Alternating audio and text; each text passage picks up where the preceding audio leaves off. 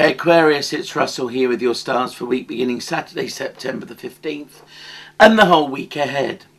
The new moon in Virgo may not mean much to you because it operates in your 8th house, which is psychologically very powerful. But what it does mean when that new moon strikes tomorrow is you are going through a process of change and transformation inside.